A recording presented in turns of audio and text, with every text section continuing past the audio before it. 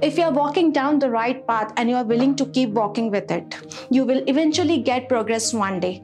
Just pursue some path, however crooked or narrow, in which you can walk with reverence and confidence. Hey friends, this is Riya Khilmani from Biotechnica. Today, I have come up with most 10 important things that you should keep in your mind while you are preparing for Unit 5, that is Developmental Biology under CSIR NET Life Sciences Syllabus. So before proceeding with this video, I just wanted to request all of my friends to stay tuned and connected till the last part of it, so that whosoever is in dilemma to how to execute this study plan for Unit 5 should get a better and proper strategic plan and also be benefited at the last. So with no more delay, let's proceed with this video.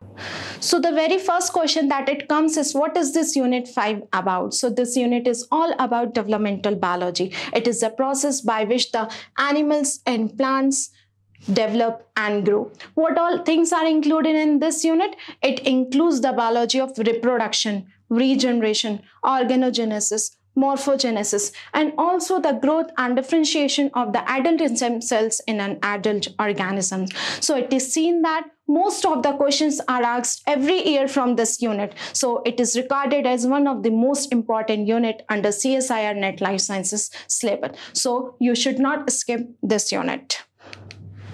So yes, so now let us see what is the syllabus for this unit. So this syllabus is directly being copied from the CSIR website. So if you see, there are 5 subparts that are there in this syllabus. So the first subpart over here is basic concepts of development. For this, you need to study about the basic terminologies that are there for development, like potency, commitment, specification, induction, what is determination, what are different types of cell fates. All these things you should know for the basic concepts. The second portion that deals with gametogenesis, fertilization, as well as early development. Here you need to study about what is fertilization and how an embryo is developed inside the mother's body. The third part over here is morphogenesis and gametogenesis in animals. Here we study about some model organisms like C. elegans, what is Drosophila. We also learn about tetrapod limb development, and along with it we also focus on chick development part. There are other topics also like sex determination, so it is to be focused here only. The fourth topic is morphogenesis and organogenesis in plants. So here we learn about the model organism, that is Arabidopsis, that is a plant model organism. Here we also learn about the phyllotaxis. And the last subpart that we have here is programmed cell, that is PCD, and also aging and senescence. So this is the syllabus for the unit number 5, that is developmental biology. So these are the list of reference book that you can refer to for your preparation for this unit. So the most accepted and revised book for this unit is Developmental Biology 12th edition by Scott F. Gilbert. So if you want to learn the principles of development, you can also go for Lewis Wolpert. There is an Essential Developmental Biology by Jonathan M. W. Slack. Also, if you go more into the insights of human embryology, you can go for Larson's too. So now let us more come into the insights of a study plan that you need to have for this unit. So the very first important thing over here is you should always know about the developmental biology's marks distribution and its weightage in the last 5 years. So I've tried put all the marks distribution in the last 5 years. So if you are knowing about the marks distribution and weightage for the unit you are executing to, it will lessen your assignment and workload by up to 50%.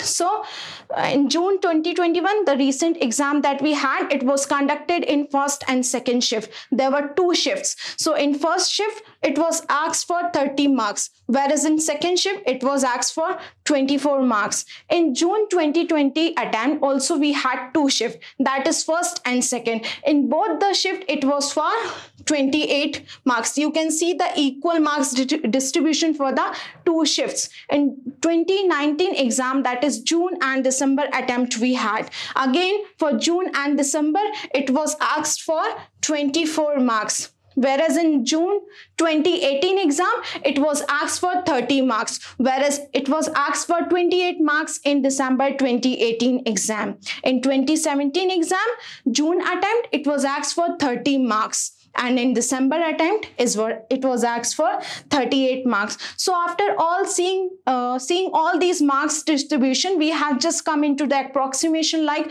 25 to 35 marks question are asked every year from this unit. So you should be thorough with all the concepts and details of unit 5, that is developmental biology.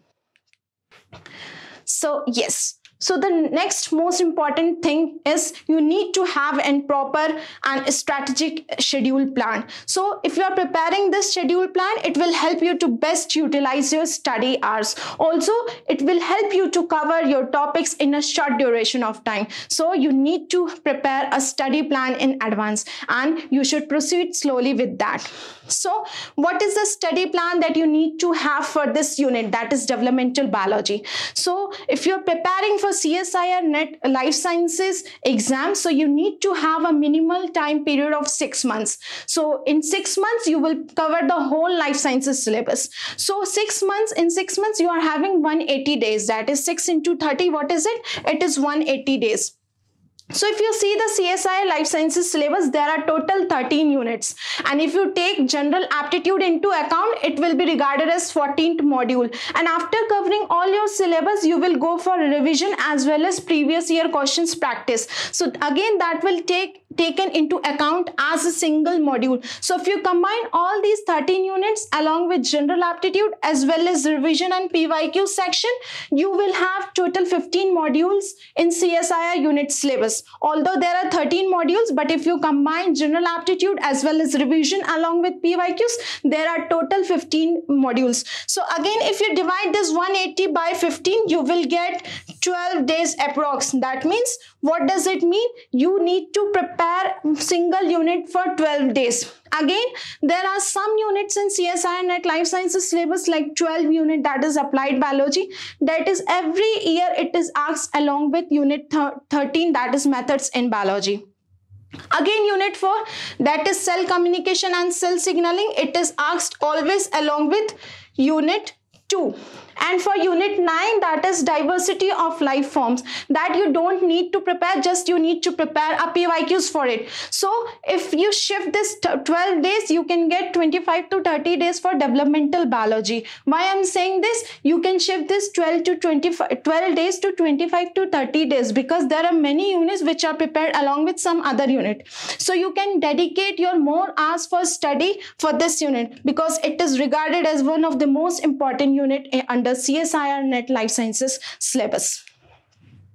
So the third topic over here is segregate and accelerate. So what do you mean by segregate here? Segregate means to divide something into smaller fragments. So what you need to divide here? You need to divide the large syllabus into hard and easy modules. And then accelerate. That means after this you need to prepare for this syllabus. You just need to break this large syllabus into manageable chunks that you can manage and you can easily grasp all of the important topics. So I have tried arranging all this large syllabus into hard and easy modules for you candidates. You can just refer to this. What are the easy topics and hard topics that are asked in exams? So under hard topics, you will get C. elegans developmental biology. All developmental pathways you will get under hard topics. So under hard topic, you will get C. elegans, Drosophila developmental biology, it is sea urchin developmental biology, frog developmental biology, tetrapod limb development, chick development, human fertilization, as well as plant fertilization and phallotaxy in Arabidopsis. Whereas under easy topics, you have basic terminologies like stem cell you need to cover, what is the potency, what are two different types of specification, what are the paracrine factors, like there are many paracrine factors which are needed for the cell signaling and development. So you need to know about that also. What are the ABC model? What are the genes involved in ABC model? What is I-lens induction? What are the conditions that are arising if we have a defect in the I-lens induction process? What is gametogenesis? Here you need to focus on what is oogenesis and what is spermatogenesis. So these two pathways generally comes under gametogenesis wala part. What is sex determination? What are the different different factors that determines the female body? What are the different factors and patterns that determine the male body? So you should know all these things. What are teratogens? What if these teratogen get mutation under embryogenesis? Yeah, embryonic development. And also you need to know about the dictyostelium, discoideum. What are the three phases in dictyostelium? What are the CMP levels in these three levels? Like aggregation, what are the CMP levels for that? What is PCD, aging, and senescence? So this syllabus is being divided into hard and easy modules. So you can refer to this slide and plan your study accordingly. So the first topic over here is, like, if you are knowing about the marks distribution, and if you are preparing for the best study schedule for this unit, now it's a time to have best study resources for unit number 5, because without best study material is like a bird without wings. So for this you need to have a standard book that I already mentioned in the earlier slide. Okay, you have 4 standard book for this, you can refer that too. And it is very important to read a research article. You should always develop a habit of reading this research or review articles, because after reading this review articles you are getting a detailed view and experimental concept of a subject or a topic. So if you don't want to study this standard book, or if it is very hectic for some students, so if you want some preparedness, so you can get a Biotechnica complete modules that are there for every units. And for this unit too, this will serve as a CSIR trustable preparation resources, where you can get online videos, lectures, and classes for a topic or for any subject related. What is the point number 5 here? So while you are preparing for this unit 5, that is developmental biology, you need to focus on a statement-based study. So what is this statement-based study? Because sometimes CSIR asks about the conceptual and experimental-based questions, that is research-oriented questions on some important topics. Like, what are the topics that are there? It is paracrine factors, like what all paracrine factors are there, what paracrine factors, like when they come into function, what are their modification needed beforehand, what are morphogen, like what is the features of morphogen, properties, they act in a concentration dependent manner. Like these simple statements they focus on. What is the C. elegans developmental biology and cleavage? What are the, how is the cleavage determined, like how is the axis and polarity, dorsoventral and anterior posterior axis is determined in the body of C. elegans. What is eye lens induction, and what is the neurulation process that helps in the development of brain after eye induction? What is Drosophila development? What are different genes that are responsible for the development of Drosophila? Like what is the dorsoventral axis polarity development? What is anterior posterior polarity axis development? So all things you should need to know in aspect of statement-based study.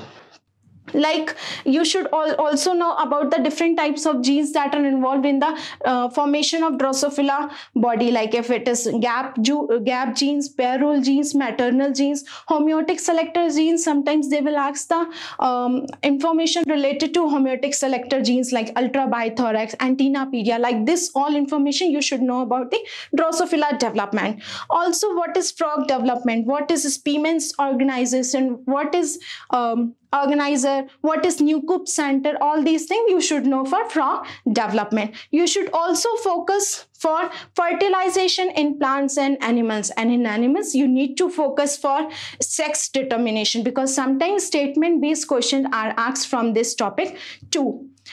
Sea urchins development as well as tetrapod and chick development. So if you see PYQ's previous year questions, you will find there is a transplantation study that is asked for frog development along with tetrapod and chick development and sea urchins. So they ask like if some tissue is there, so what will happen if we transplant this tissue in the body of a frog, or tetrapod in case of tetrapod, or sea urchin. So like this they ask for, they focus on transplantation studies too. So like I have explained, like what all things you need to focus on these topics. So in these topics you need to frog, sea urchins and tetrapod, you need to focus for transplantation studies.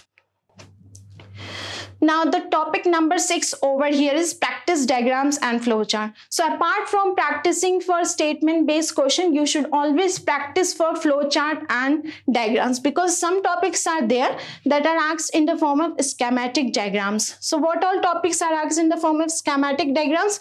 It is trophoblast, ICM, disease and fate. Like in blastula stage we have blastocyst. Now what all things blastocyst contains? It contains trophoblast. It also contains ICM. What else it contains? It contains blastocele cavity. All right, so what is the genes, what are the fate that are causing these cells to become trophoblast in future, causing these cells to become ICM in future? That is what called trophoblast ICM signaling. That is only taking place with the help of genes that are there in the blastocyst, yeah, blastula stage or nearby surrounding. So what is the disease and fate? Also you should know about the C. elegans apoptotic pathway. What is CED4? What is CED9? So sometimes on the basis of diagrams or on the basis of inhibition mechanism, they ask about the C. elegans apoptotic pathways. Also you should know about the plant development, like what all genes are important for plant development, what all genes are important for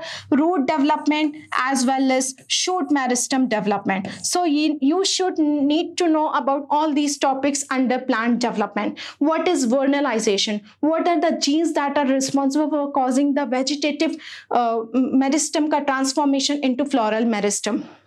So all things in vernalization, how digits formation is taking place, what all things are inhibited during the formation of digit formation, what is gemmeling, all these things comes under digit formation. Also you should focus for the diagram of tetrapod limb development, how this tetrapod and how these limbs are formed, like hind limbs, what are the factors that are upregulated during hind limbs and forelimbs ka formation, is it TBX5 for hind limb or forelimb? You should know all these small factors. What is the fate map of an organism during cleavage? Like here you have to remember the organs that we have, like these are from which kind of germ layer? Is it mesoderm, ectoderm or endoderm? All these fate of germ layer you should know. Also you need to do a TNET based study for Arabidopsis. This is a plant model. So you should study for a ABC model development. Here you need to focus for 3 classes of gene. What are these classes? Class A, class B and class C. What will happen if these classes of gene are mutated? So you should also learn about the mutation classes for all these 3 classes of genes.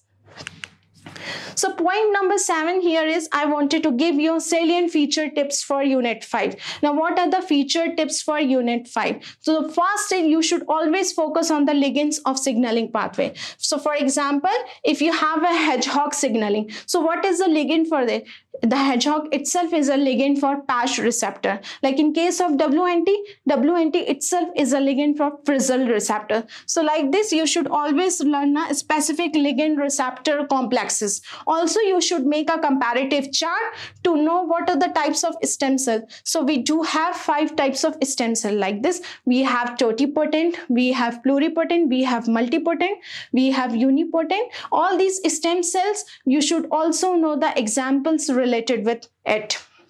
What are the types of specification? Like we have 2 kinds of specification, conditional and autonomous. What are the factors that are making it conditionally specified? What are the factors that are responsible for the cell to be autonomously specified? So it is cytoplasmic determinants. So for this, you can just prepare a comparison table and learn these concepts. What are the gene names that are involved in ABC model? What are the fate of germ layer? What are the different organs that are formed with the help of ectoderm, mesoderm as well as endoderm? What are the types of X and cleavage pattern? Here you need to focus on what is holoblastic cleavage, what is meroblastic cleavage, what is discoidal, what is an example of rotational cleavage, what is the type of cleavage and egg that is found in case of humans and found in case of C. elegans as well as birds.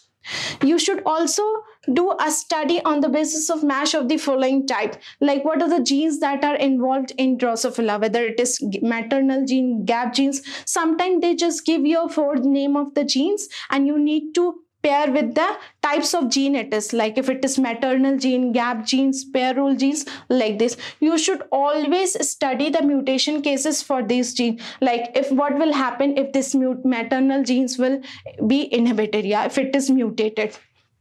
What are the gastrulation movement? What is the morphogenesis definition? Like here you need to focus about the morphogenesis definitions. That is, what is ingression? What is invagination? What is delamination? So here you also need to focus for the examples of all these movement that is coming under gastrulation part. The fourth part over here is mutation cases. Always CSIR focus the mutation cases for this unit. So it is very important in case of C. elegans, in Drosophila, as well as frog and tetrapod limb development. Also, it is important to do a graph-based study, because sometimes in sea urchin they have asked like what will happen if this binding receptor is accumulated in the large quantity, what will be the effect of this binding receptor on its ligand. So like this you have to pursue your graph-based study, and also signaling cascade you have to study in the form of graph, like what is WNT signaling and hedgehog. So I hope it is clear to you all. So let's proceed further with point number 8. So point number 8 over here is use of flashcards and sticky notes. So what is the meaning of using this flashcard? So it is a way to divide the complicated ideas into smaller and simpler questions. So what is the benefit of using this flashcard? It will help you to revise the concept in a short duration of time. Also, it will help you to memorize all of the relevant topics as quickly as possible. And if you're making your own mnemonics, it will make this flashcard more practical. So the point number 9 over here is solve question banks and analyze your preparation. So now once you are done with all your study and you are done with the revision, so it's the time to implement what you have learned before. So for this you can practice previous year questions as well as CSIR NET Life Sciences mock papers. So while you are practicing this, you should always keep one thing in your mind.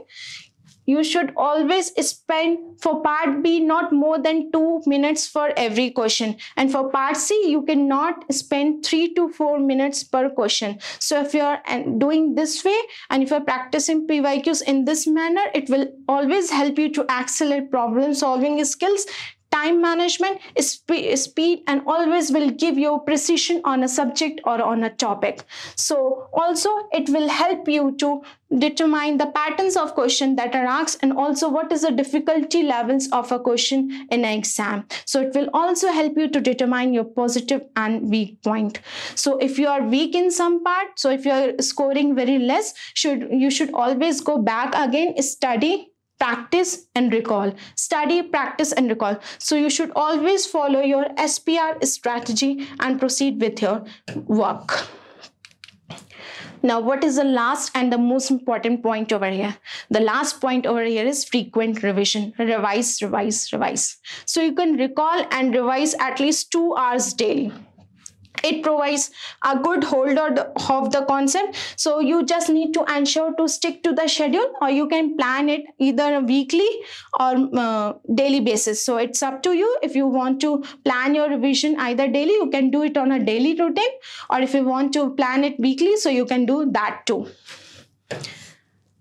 So before concluding today's topic, I just wanted to give you a final note for all my students. So I know cracking national level exam is not an easy job, but if you have 3 Ds, that is dedication, determination, and devotion, achieving any task becomes very easy. So just work hard, stick to your goal, you will definitely make it. So I just wanted to conclude my topic by saying one motivational quote for you all guys. So anyone can put you on the right path, but they can't make you walk it. You have to make the first step and decide if you are on the road to failure or success. So thank you everyone guys for watching this session. If you like this session, do not forget to like, share and subscribe. Also share to your friends and colleague whosoever is in dilemma how to execute the study plan for Unit 5 so that they can also get a doorway to their success. Also, if you want to practice mock test paper, there is a free link in the description box. You can access that too. You can download mock test paper. You can analyze your preparation and score yourself. So thank you everyone again for watching this session. Meet you in the next video. Till then, bye bye.